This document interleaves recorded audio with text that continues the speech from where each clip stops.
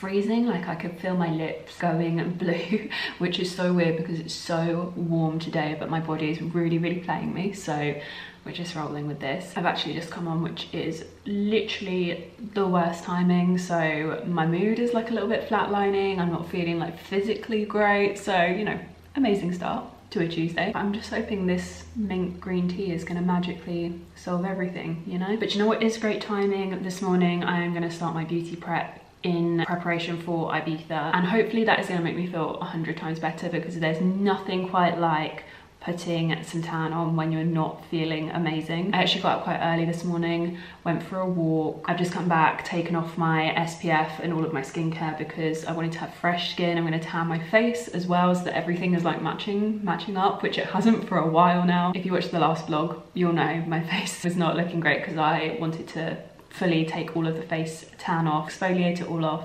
and start with a fresh base. So yeah, things have been looking a bit ropey because my face did not match the rest of my body, but it's all good because we are starting with like a clean slate. I did do a layer yesterday, so we're not starting completely from scratch today, but I wanted to build it up over the course of a few days so that you guys can see over the course of this vlog like how it all develops. Side note, this video will contain a paid for integrated partnership with Thankyou, who you guys will know I love and I work with all the time, and I actually need to crack on and get this tan on my body because I have tennis booked for this evening. So I need to get it on, let it develop, rinse it off in time for tennis this evening, which I'm so excited about. I'm really hoping. So you're not going very far, you're only going for one day, the time is very similar, blah blah.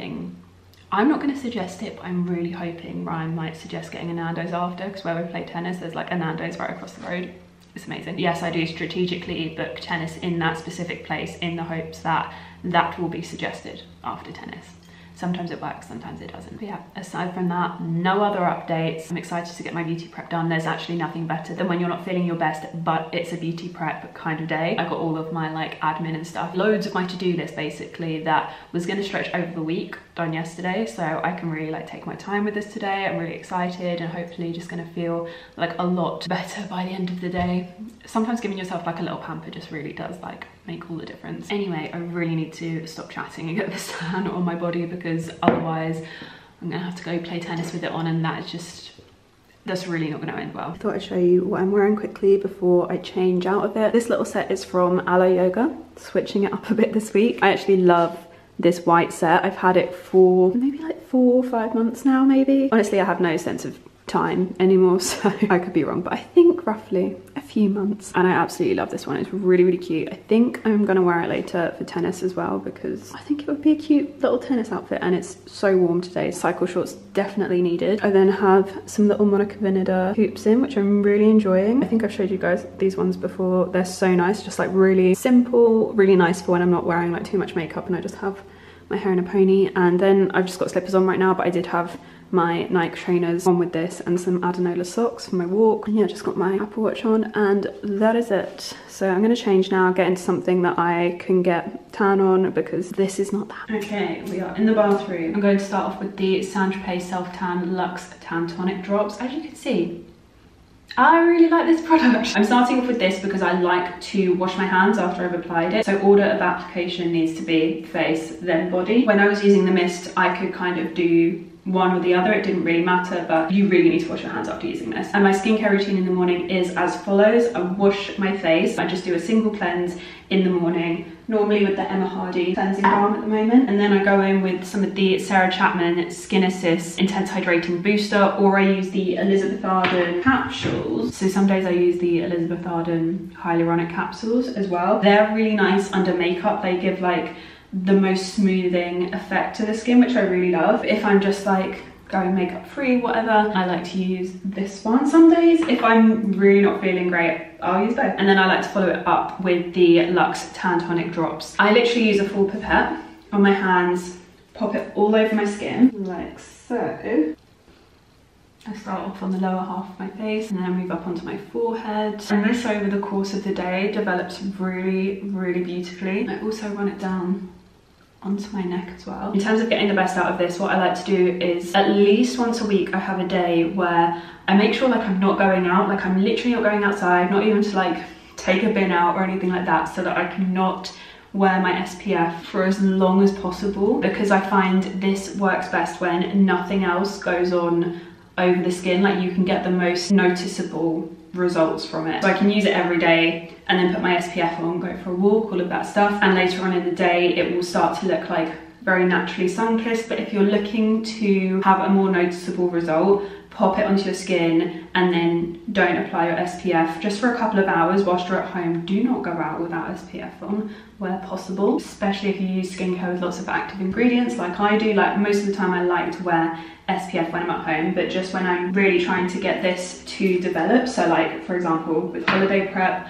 I really like to leave it on my skin undisturbed for as long as possible. So whilst I'm putting my tan on this afternoon is like the perfect time, and then before I go play tennis this evening I will pop SPF on over the top of this product and we'll be all good. And as you can see, it's given a really lovely glow, and that's one of the things I love about this, is that it's not just a fake tan product, it has really nice skincare ingredients in it as well, and it does give the most gorgeous glow to my skin. It's meant to like plump, reduce fine lines and all of that stuff. It has hyaluronic acid in it, vitamin E, it also has niacinamide in it as well, so there's loads of really great skincare ingredients in this which help contribute to this glow. I love it so much, as you can tell, because I'm literally going through it at the speed of light. Over the past month I've been using it so regularly, especially because we've been on holiday and I've been wanting to get that like lovely sun-kissed holiday glow, but without sunbathing or anything like that, and my face just doesn't tan in the same way that my body does. I have had factor 50 on all over whilst I've been going out in the sun, and for some reason my body really does pick it up, and I literally was like sat in the shade for most of my holiday as well. Even Ryan said he was surprised at like the lack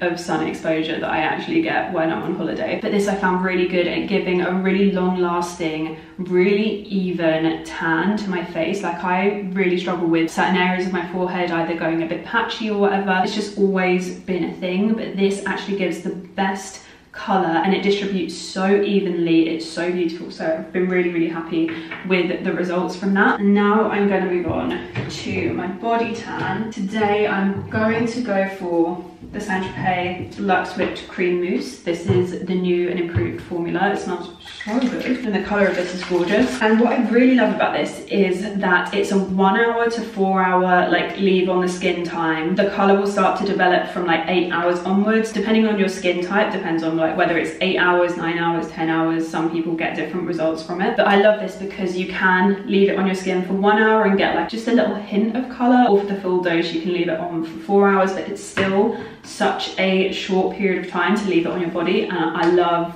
that because it just makes it, like on a day like today, it makes it really easy to incorporate in my routine even though I've got stuff on. So it is 11:12. I'm going to apply this, leave it on for the full 4 hours, wash it off, go to tennis, everything's going to be great. I don't have to worry about having this on whilst I'm at tennis, and then like if I sweat for example, it can kind of like maybe leave a streak. And like the tan tonic drops, this has niacinamide, hyaluronic acid, vitamin E in it, all of that good stuff, so it's really hydrating and plumping on the skin as well. So I give it a good old shake and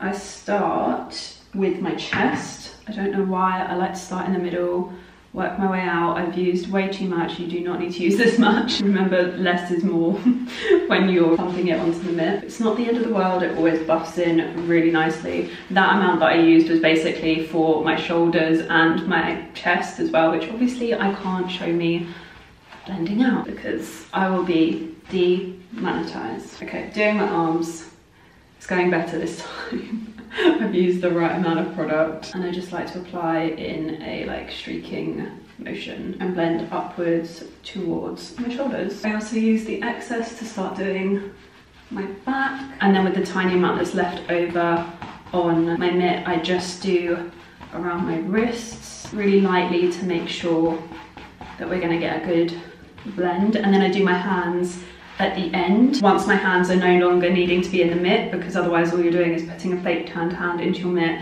then you're going to put your other hand into the mitt, and then you're going to need to wash the palms of your hand because otherwise there's just going to be product everywhere from the inside of the mitt, so it just avoids transfer to do that at the last stage. And then I throw the mitt in the wash and don't have to worry about the product on the inside of it. But yeah, as you can see, that colour is delish. So again, swiping up towards my shoulders. I go under my arms as well, down towards my torso. It's just so hard to do this without flashing you. And once that's all on the skin, I just go over and make sure it's blended really nicely. So I've pretty much done all I can do with you without being very naked. So I am actually gonna go do the rest of my body now, and I'll be back with you shortly. Okay, tan is on.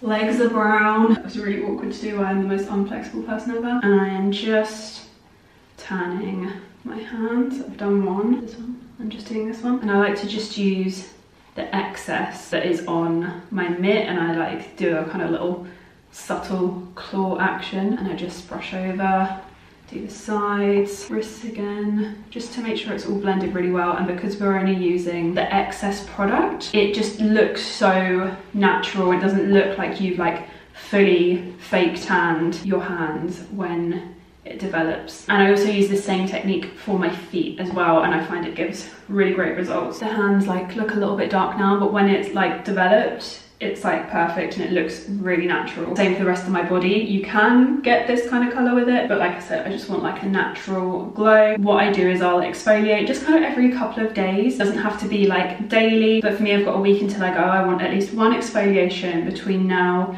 and then I'll do another layer of tan that will literally just be like the 1 hour. It doesn't need to be like the full 4-hour shebang. Like I said, I just want like a natural little dose of glow, but like nothing too crazy. I also try and spend minimal time in the pool as well, just because the chlorine I find really affects like your skin. And then I'll also use, for the most part where I can, SPFs that aren't like super oily, like so an oil-free SPF is like ideal. Favorite SPF at the moment is the ultraviolet SPF 50. Yeah, going on holiday with just this little bit of glow, it means that I can just like sit in the shade. I don't feel pressure to tan, which I don't know if I should talk about this, but as someone whose skin is very reactive to the sun, like I could spend 5 minutes out in the sun and I would have like a tan line. I got a lot of praise growing up for getting a tan, and it still happens now. It's one of those things where it like makes you want to get a tan when you're on holiday, but now I know that that's not great for you. So I'm kind of trying to counteract it by using my Saint-Tropez, and then I go on holiday, slather myself in SPF 50, stay in the shade as much as I can. Obviously my skin, like I said, is super reactive, so it does just pick up anyway. It just means I don't feel like the need to sit in the sun on holiday. Does that make sense? Trying to have a responsible conversation about tanning whilst also being realistic to like what I've been brought up kind of being praised for. But I like to do this before I go away, just so I don't feel the need to tan when I'm on holiday, and I can just limit my sun exposure, slather myself in SPF 50, and hopefully by the time I am old and grey, I will still look like a youthful little bean because I've been slathering myself in SPF 50 for my younger years.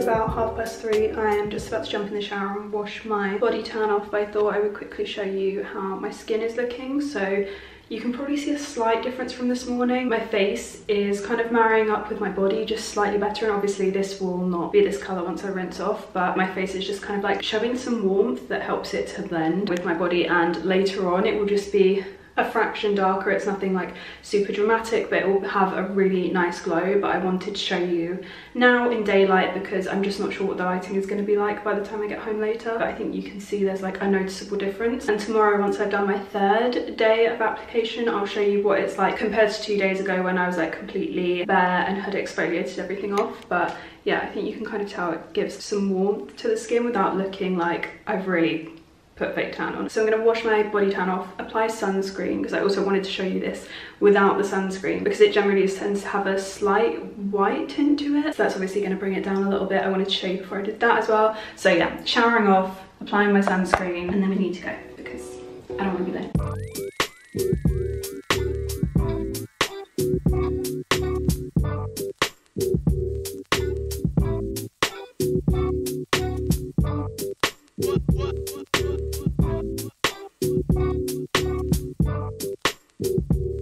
If anyone's wondering why I did just put that much effort into my face when we're going to play tennis, it's because if we go to Nando's after, we always see someone we know.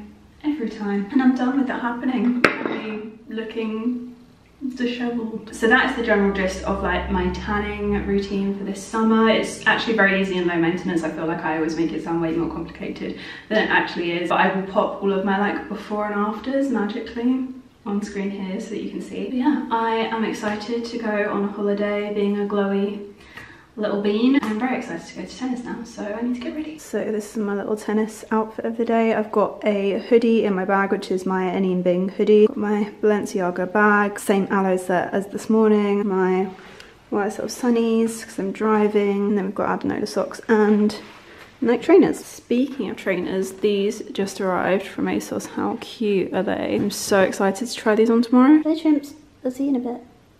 Love you.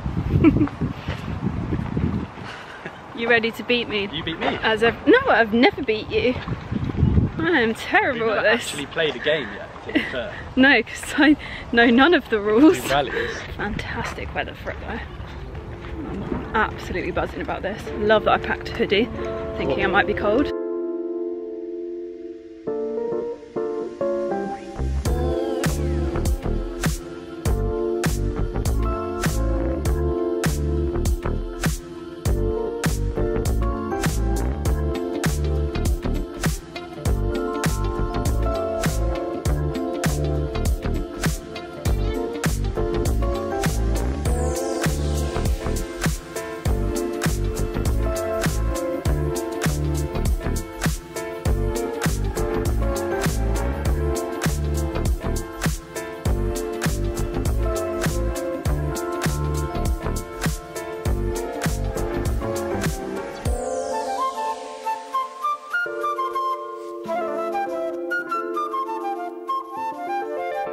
Right, here we have the 10 keepy uppy challenge. Go.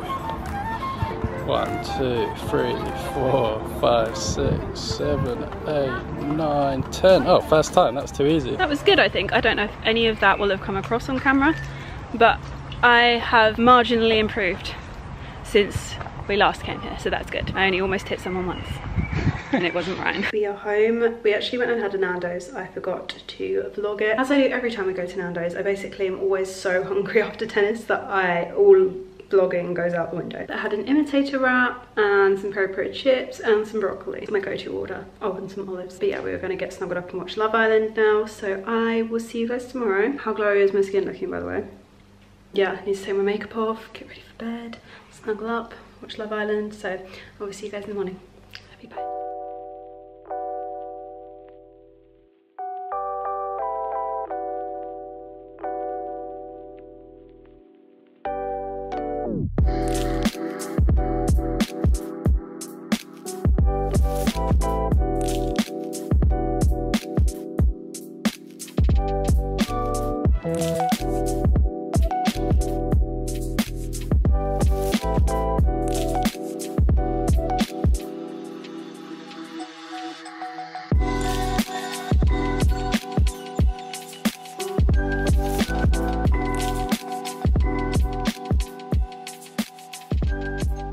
Good morning everybody. I have just been to the shop. I've treated myself to some peonies and some alliums because it is the best flower season. Like, those are two of my favourite flowers. I actually needed to pick up a needle and thread because I was unboxing a ZARA order. One of my items actually, like, a little button like popped off of it, which I know really I should just send it back and be like, no, this is not good.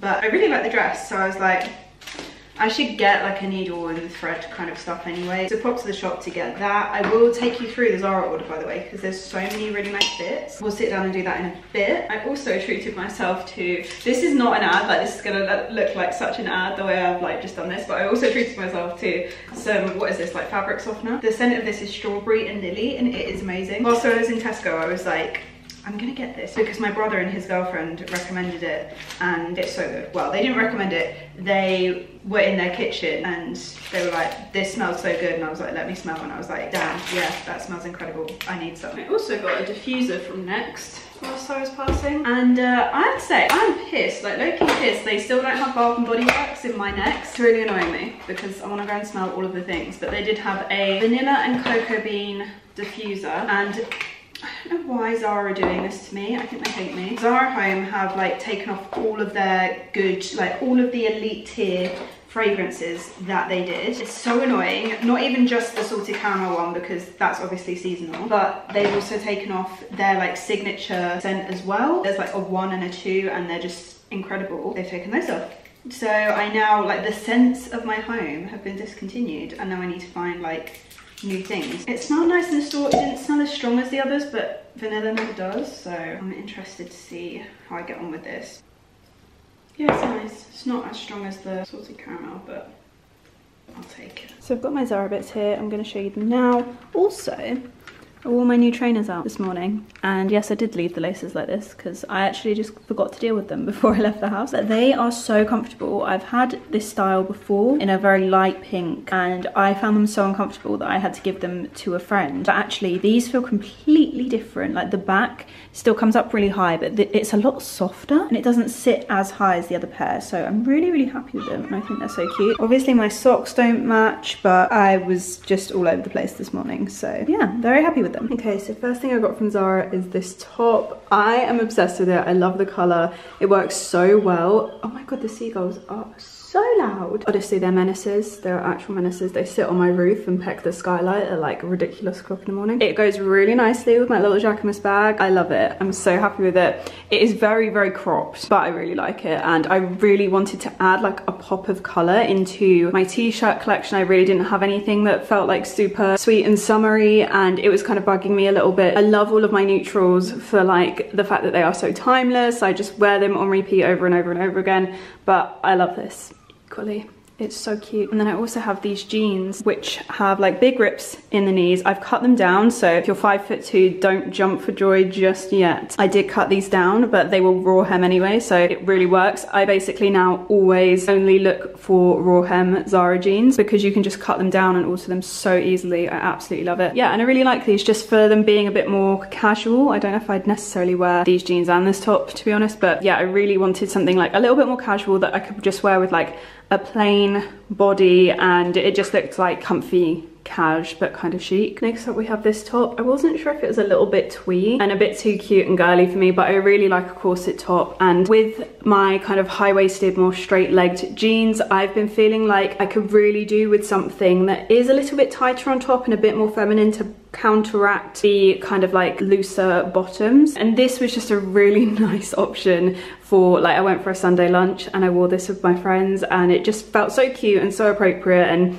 like I'd really made an effort but with minimal effort, and just felt a little bit more exciting than like a plain body. So yeah, it's really, really cute, and again looks really nice with the pink Jacquemus bag as well, and feels really feminine and summery, but I can still wear like some baggier jeans on the bottom, and that feels like my comfort zone, and I really like that. Next up, I'm not sure on this item, I have bought a pair of low-waisted jeans and I already think I hate them, not because of necessarily how they look, but practically, what do you do when you want to eat? Like, I didn't know. I feel too naked. This is weird. Why do people ever have their belly buttons out? I mean, also, why did we ever pierce our belly buttons? It's weird.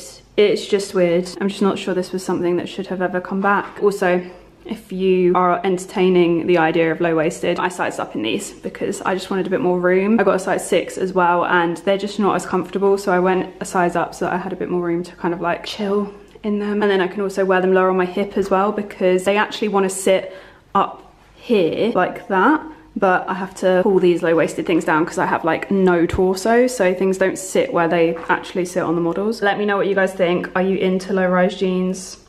Let me know. I will style this up on my TikTok, so go over there if you want to see it. It'll probably be in like a Zara haul or something. I also got this dress, and it's gonna have to be a no from me, dude. This is doing absolutely nothing for me, so.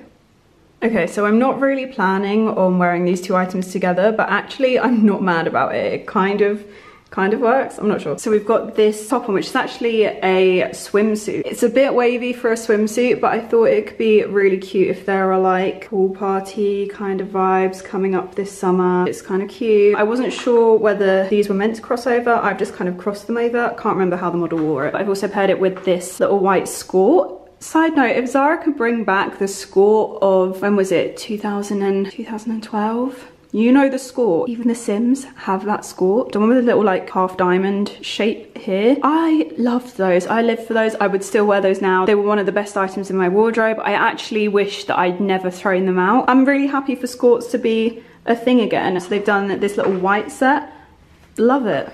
Absolutely love it. I've just thrown it on with this top. I don't know if it actually goes, but just in the interests of showing you all of this in the most convenient way possible, here we are. So yeah, this is the swimsuit without the skort. What do we think? I'm really on the fence. I think because my hips are bigger and the ruffle goes down so low, it's just not really doing too much to be flattering for me. So I might pass on this one, but I feel like this would be such a fun one to double as like a body throughout the summer, but maybe not one for me. Okay, what do we think of this? It's such a different vibe to a lot of what I've been wearing recently, but I really like a long sleeve white dress, and this one is a lot more no frills than others that I've had in the past. I've actually listed a lot on Depop because they've got like these huge frills. I clearly have an issue with the shoulder frill, and I should just learn my lesson because that swimsuit was exactly the same and I was like, oh, this is too much. And my previous little white summer dresses, a lot of them had shoulder frills, which is a shame because I had a white one that I loved, but it's just got a bit too much going on the sleeves. But this one is like basically the same but without the frill on the sleeves, so I think it could be a really nice one to have. I just really like it. I like the v-neck. It's got little cuffs on the sleeves, but they're not like too much. Nothing is too puffy, like there's a hint of a puff sleeve. It's just a very classic cut and it's a really good length. I really like it. If you're taller and you have longer legs, this would also look incredible. But yeah, it's a really lovely kind of broderie and glaze dress. It's not too see-through. I'm actually not wearing a bra under this, and actually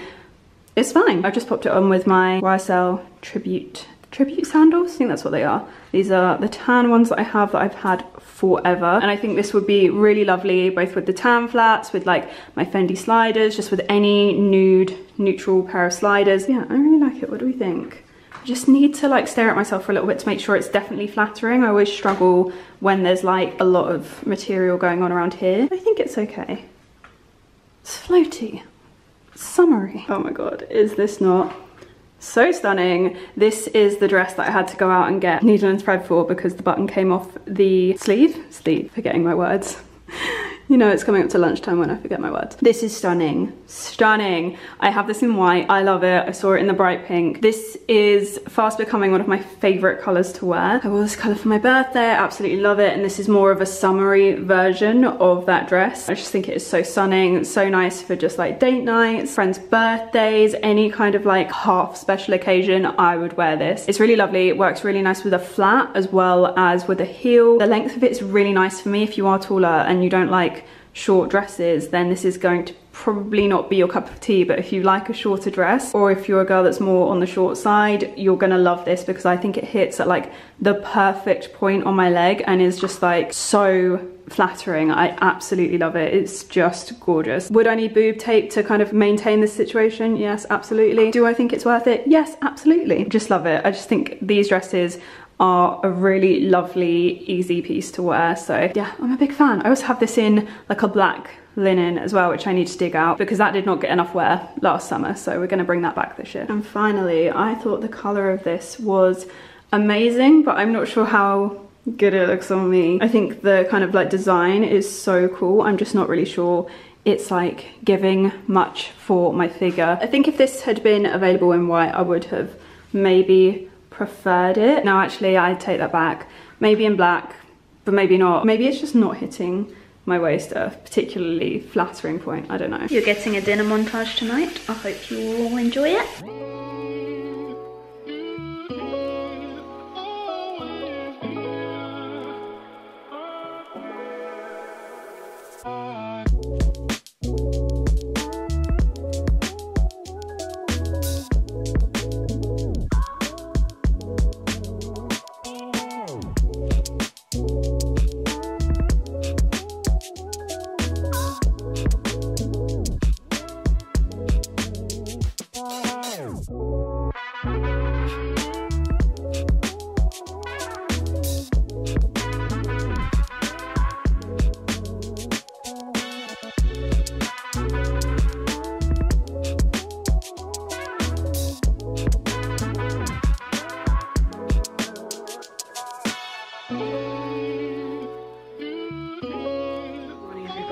Just got back from a walk and it is hot today. I actually realized that I hadn't ended this vlog, so I thought I would say goodbye quickly now. I really hope you've enjoyed seeing like everything I've been up to this week, my little Zara haul, some shopping for summer, some summer skin routine, a little bit of everything in this vlog. I really wasn't sure what to call it. Nala says bye too. But yeah, I hope you guys all enjoyed this vlog, and I will see you again on Thursday for a new one.